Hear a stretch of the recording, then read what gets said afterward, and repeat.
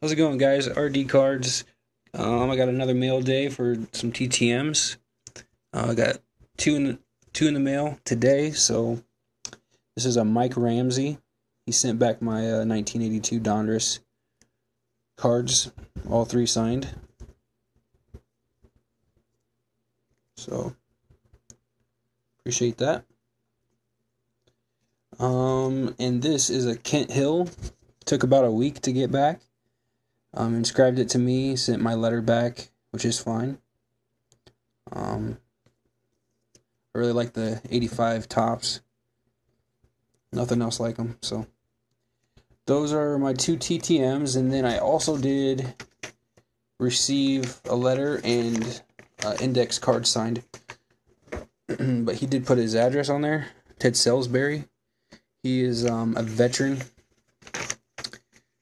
He wrote me a 2-page letter. I don't know if you guys can see that, but front to back. This is white printing plate paper, so it's not lined or anything, and he did a pretty good job keeping it straight, which I cannot do. Like in high school, the dry erase board, I couldn't stay in that straight line. It always curve down or go up or whatever, but he did a pretty good job. I don't know if you guys can read this. This is one thing I'm going to show you. He's 92 years old, which is amazing. I hope I just make it to 62, honestly. But a shout out to, or a big thank you to Caleb Cards for helping me with the address, finding the guy. So appreciate it, buddy.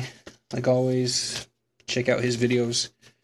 He's always posting up TTM successes on his channel, so check him out. I'm not gonna get into the letter or anything, but this is probably one of the coolest things I've ever got back. Definitely writing him back, and so yeah, appreciate it, Caleb. Now this is a trade that I did off Blowout Cards for him. I traded a Levante David National Treasures rookie autograph BGS 9. This is a 2013 Bowman Inception, numbered out of 75. Profar. This is an on-card auto. Got 10 on the auto.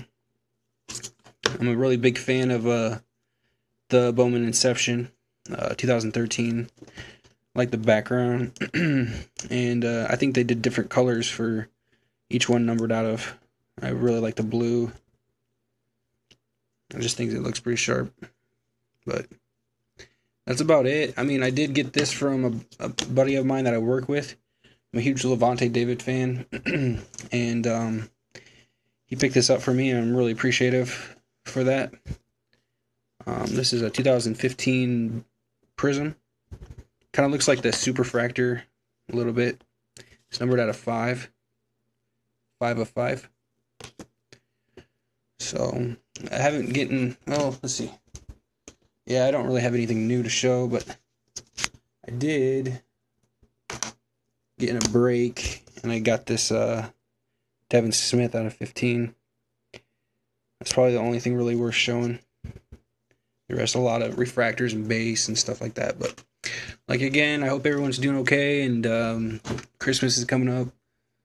So, everyone just be safe. Thanks for watching.